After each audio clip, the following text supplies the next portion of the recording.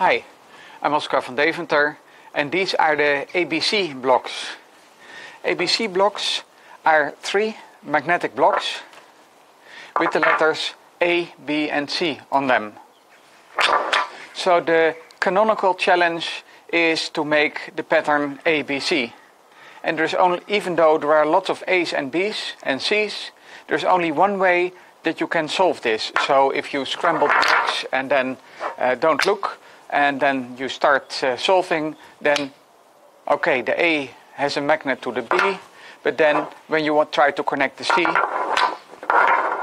there is magnetic repulsion and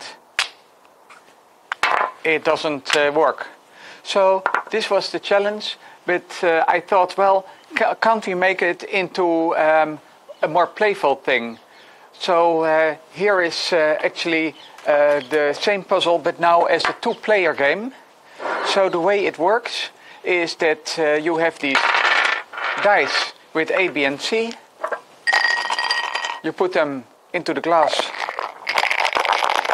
and start shaking.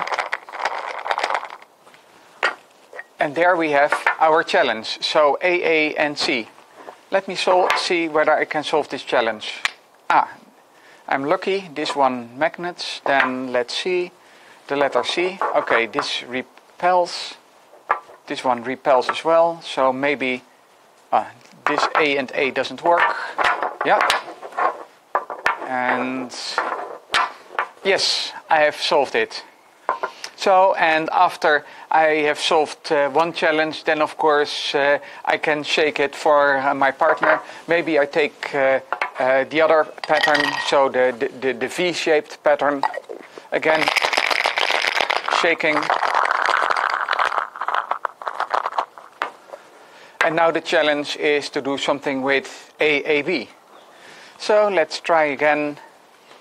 The puzzle is not extremely difficult, but it's very instructive, especially for children, to learn systematically, trial and error, and not to repeat too many times. Of course, I'm an experienced puzzle solver, so I solve them typically in a couple of seconds. Sometimes it takes a bit longer, but I guess this game could be made with an hourglass that counts maybe 15 seconds or 30 seconds or so.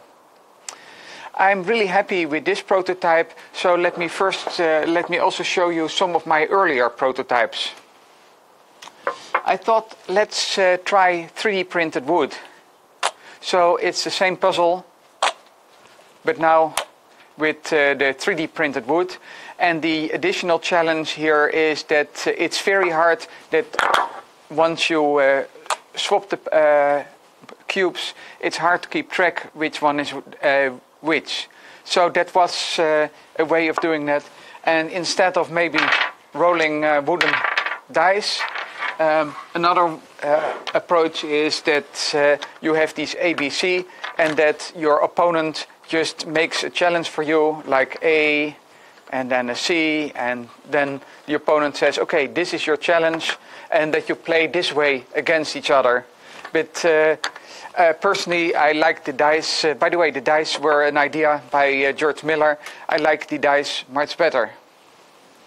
Another version that I made was this wooden version. And the difference with the previous one is here there were 6 layers and I've glued the thing together. And these are actually solid 3D printed wood. And the way that this worked is that I had the 3D printer printed layer by layer, stop, put in the magnet, more printing, more stop, again the magnets in, more printing, and then finishing it off. So the result is very aesthetically pleasing. It's a bit more work to construct, but it looks very nice. The placement of the magnets, these are these used 20 by 20 by 3 millimeter magnets, was quite a challenge. So when I assembled this one, several times I suffered the Kessler syndrome. That is, that's when satellites collide in the sky. But anyway, I was placing the magnets and everything was glued in place. And then suddenly I dropped the magnet. I mean, it's very easy to do. And then all the other magnets came loose, and I had a lot of gooey and glue on my hand. So that didn't work well. But after several attempts, I found a method how to get these heavy-duty magnets in. Another prototype that I've made is with these dies. They have a magnetic marble in it, and the idea was that for making the challenge, instead of the shaking with the glass, you throw one magnet and then you throw the other, and there you have your challenge. And of course it works, but it feels a bit awkward. And there's also that you sometimes have cases where it's not really clear what is the goal. Is it this one or that one? So just the rolling and shaking of the dice worked much better, but at least it was fun to do it like this as well. One final remark is that you may ask, can you make every challenge? So any random combination, is it solvable? The answer is yes, and that's thanks to George Miller. He wrote a computer program that tested for me whether everything was solvable. Of course, for my first design, we found several challenges that were not solvable. But after a lot of changing and placing magnets, we found a design where there is the canonical ABC is the hardest challenge and has only one solution. But all the combinations are solvable. Some of them have only one solution, others have like 10 or 15 solutions. So some of them are easier and others are harder. I have the feeling that this would be make a nice product for in the toy shop. And probably it works already for young children who can recognize the pattern and the color.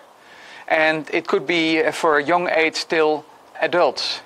So my question to you is, how would you advertise this? What would be the youngest age that this puzzle would be appropriate for? Thank you for watching.